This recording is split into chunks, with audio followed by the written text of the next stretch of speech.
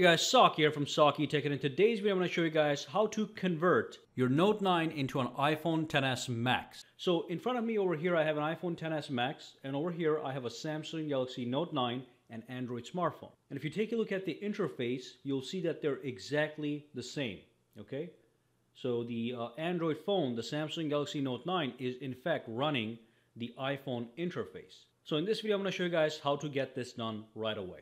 Now before we dive in, if you do own a smartphone, make sure to hit that subscribe button to subscribe to SAKITECH, and of course make sure to click that notifications bell icon as well to make sure you get notified every time I upload a brand new video.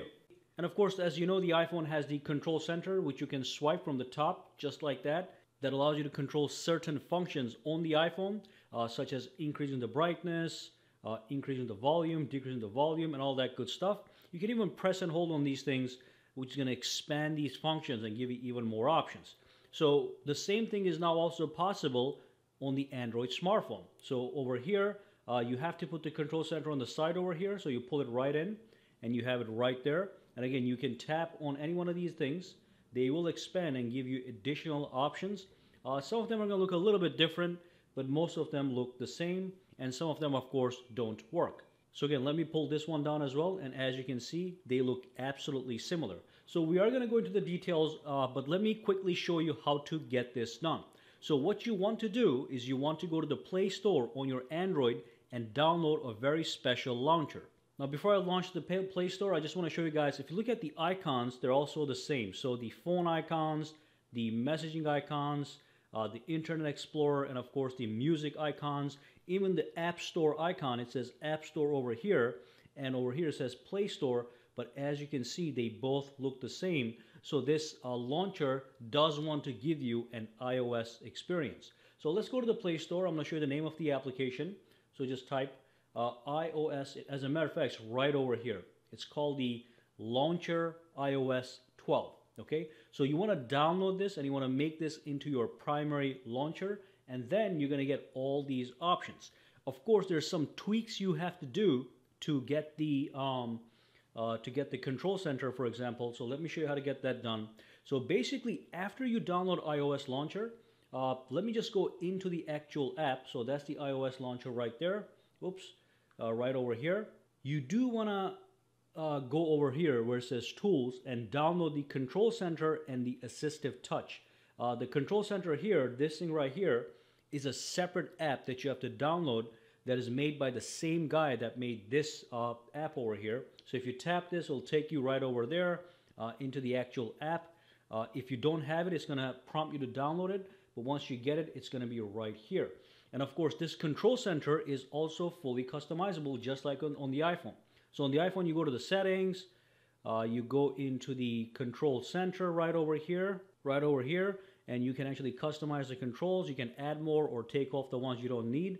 The same thing is possible here. You can tap on Customize Controls, and you can add or remove shortcuts. You can even add apps. So on this one, you cannot add apps, but on this one, you can actually add some apps, which is also great. So in my Control Center, I have a bunch of controls, and also I have an app at the bottom here, the Amazon app and the Best Buy app. So if I tap these, it's just going to launch the actual app, which is a nice little shortcut.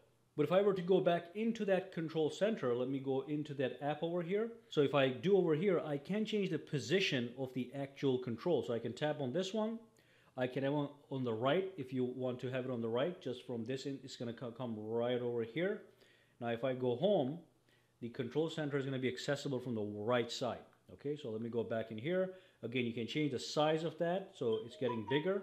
And of course, you can change the color of it, and you can do this as you please. You can also have it at the bottom if you so desire. I like to have it on the left or the right because we do have navigation bar buttons with Android smartphones. Okay, so I put it here this time, which is fine as well. So there we go.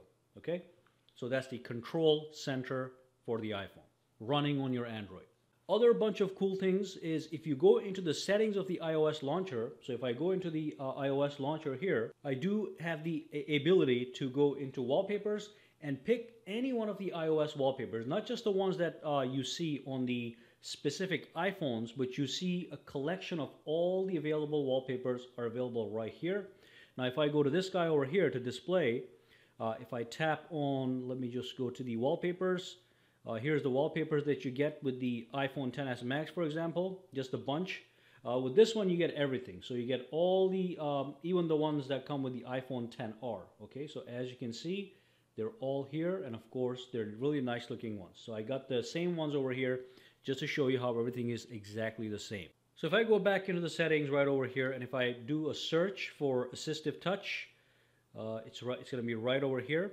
So I can enable or disable assistive touch, which is a software button that floats about on the screen anywhere you want, and you can tap it to actually access some functions, such as being able to bring down the control center, bring down the notifications panel, tap it again. You can do some device gestures. You can even take some screenshots. If you tap on this, you can even take a screenshot. Okay, so these are some great little, that's a great little tool over here known as the assistive touch. You can do the same thing with the with this launcher here. So you go to control center or the main one. You will see an ad every now and then, so let me just skip that ad for a second. The whole thing is free, but you're going to be seeing ads here and there when you launch an actual app to make some settings, modify some of the settings. That's how you get this for free. But anyway, if you go down over here, you'll see the assistive touch option. Again, if you tap it and you don't have the assistive touch, it's going to prompt you to download it from the Play Store. But if you allow the, once you download it, you just allow the permission over here to the home screen. I'll have the assistive touch right here. Okay, so over here we have this. Over here it's a little more circular, but we have it here as well. Okay, again, all the options you get on this side, you get over there. You can tap on this to go home, same thing. Okay, so tap this guy, tap it. You can tap on control center, brings it right up. Let me go back. You can tap it again. You can tap on settings. That takes you into the settings of the actual phone, of the assistive touch. Okay, let's click OK. So you can even change the assistive touch functionality as much as you want. Even change the layout of it if you want. So you can make this a different color, which is great. Now when I tap it this time, okay. So again, your Android phone now is acting, behaving, looking like an iPhone. But on top of that, you're able to use the power of Android to further customize these tiny little things on the Android.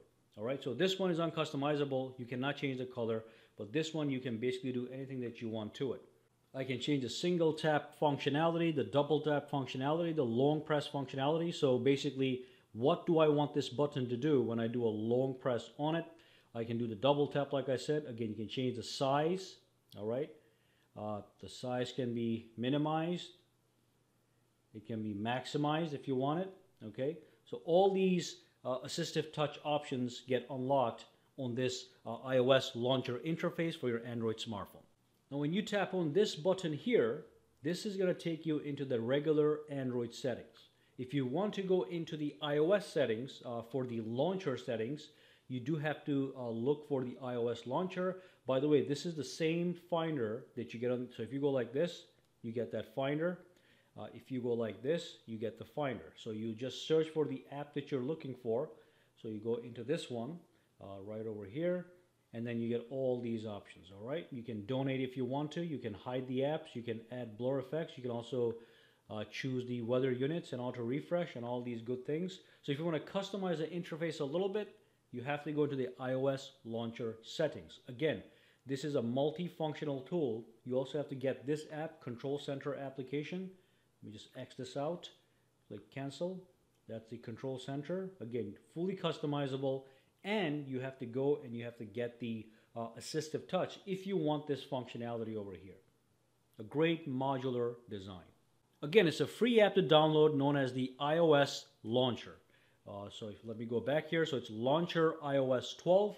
Just download it, take a look at it. I'm not going to keep it like this, but it's just a nice thing to look at. Just a nice little experience if you want to get a different launcher. And if you always wanted an iPhone perhaps and you could not get it, this is one way to get it done on your Android. Of course, you're not going to get a real iPhone, but this is just one way to get it done as far as the interface is concerned. Now, with the iPhone, of course, you have the Today screen. You don't get these things, okay? You do get the Control Center like I showed you guys, but with the notifications panel, when you pull this down, you are going to get the regular Android notifications panel, which is also an amazing little panel, but you're not going to get the Today screen, okay? You will get the home screens, you're going to get the assistive touch, you're going to get the wallpapers, you're going to get the app shapes. So as you can see, the icons look all the same.